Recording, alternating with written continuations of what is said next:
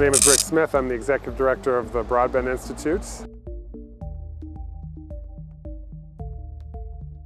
BPA and BPS are some of the most commonly manufactured chemicals on the planet. These chemicals are used in any number of consumer products that we would buy and use every day.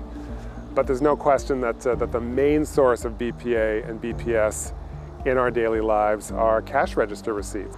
If you're a cashier on a 4-hour shift or more, and you're handling these cash register receipts on a minute-by-minute basis, and you're doing this every day of your working life, your body levels of these chemicals are going to be through the roof.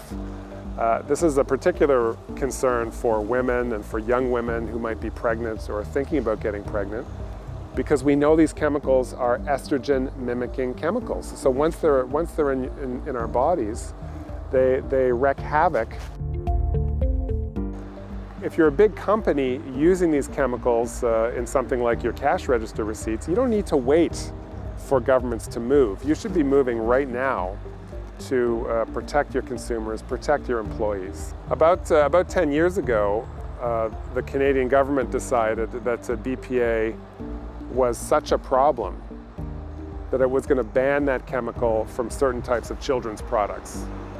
Things like baby bottles, children's toys. So BPA is gone from all of those products by law in Canada and in many countries around the world.